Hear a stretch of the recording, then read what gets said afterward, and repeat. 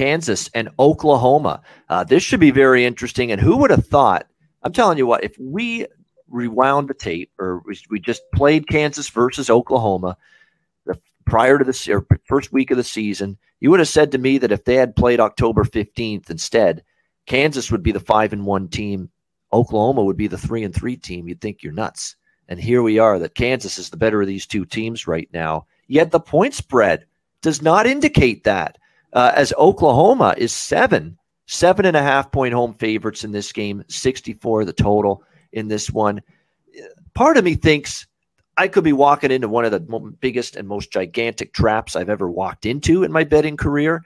And the other part of me thinks this is an insane line with what we're seeing from Oklahoma right now. I mean, Dylan Gabriel's banged up. We don't know if he's going to return for this game against Kansas. And we saw without him against Texas, this guy can't play. Davis Bevell. He was putrid.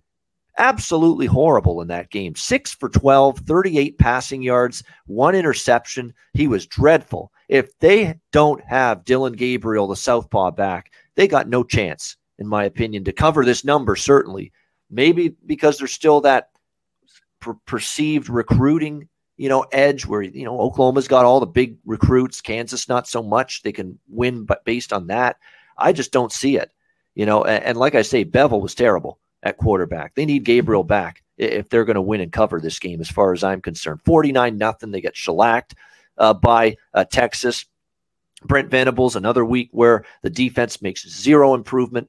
Another game where they're giving up 40s. That's now 41, 55, and 49 points in the last 3 games. And, Kansas got a pretty good offense this year for the most part. Now, the concern with Kansas is they suffered a quarterback injury last week. Jalen Daniels.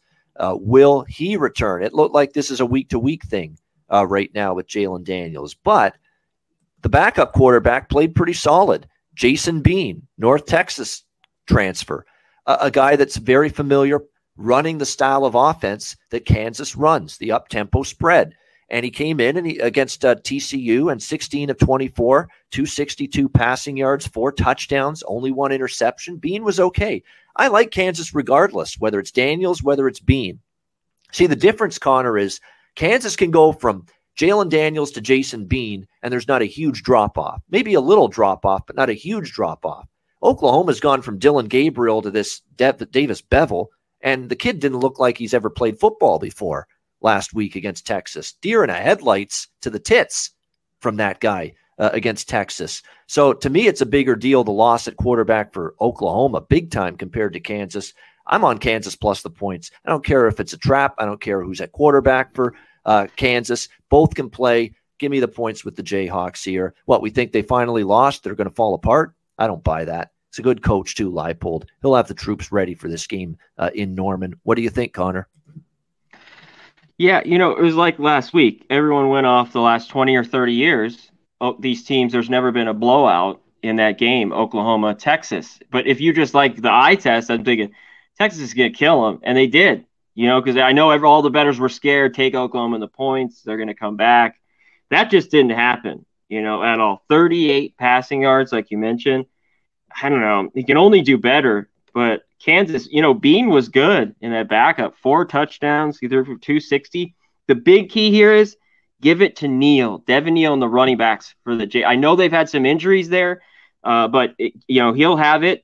That's Oklahoma can't stop the run. They gave up like 350 to TCU. K-State had a ton of yards. They cannot. Bad pass defense, but that run defense is horrible for the Sooners, and that's got to keep Kansas in this game. I mean, I'd even take a money line. Until I see something at Oklahoma, there's no way I'm betting them. No way. Kansas. It's Devin Neal's been the primary running back lately for Kansas because Kai Thomas, who was supposed to be maybe their starting back, he's been in and out due to injuries. But I don't think it matters as much here because Oklahoma's run defense has been inept. They've been able to stop anybody. Doesn't matter what team, doesn't matter what opposing running back, they have not been able to stop the run whatsoever. And keep in mind, they played last year, Conor Mack, Oklahoma, Kansas. Oklahoma won 35-23, but Kansas won the stats. They outgained Oklahoma 412 to 398. And believe it or not, Jason Bean was the quarterback for Kansas in that game last year against Oklahoma. And he played very well. And so that's why I said, if he's the quarterback here and Jalen Daniels is out, it's Jason Bean. I don't care. He can go in there and play well right now against a Civ defense, in my opinion. Yeah. Hey, and there's 7.5. So it was like, I knew it moved to 7. I had 7.5. That covered. They lost to TCU, but this is another money line. You take Kansas money line too, and you get 7.5 right now. Even if they lost by field goal, touchdown, you cover, you cash. So